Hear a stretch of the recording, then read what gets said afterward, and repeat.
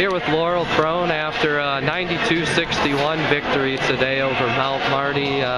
Slow start offensively again, but you really picked it up towards the end of the first half. Talk about the spark that the bench has given lately, and your big part of that effort.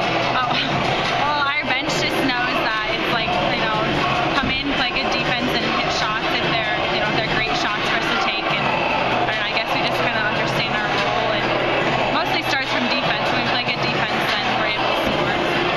How about your role has certainly increased? You've made 8 of your last 11 three-pointers. How have you been able to get on that kind of hot shooting streak? I think for me, it just starts with taking great shots. I don't know, I just don't try to force it.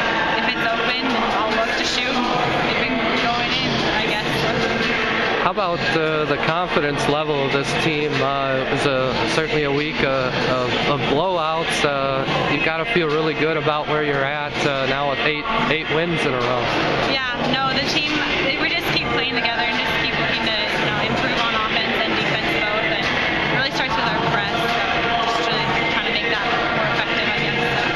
How about looking forward? I know you have to worry about finals here this coming week. What will this week be like as you get ready for Dakota Wesleyan Friday? I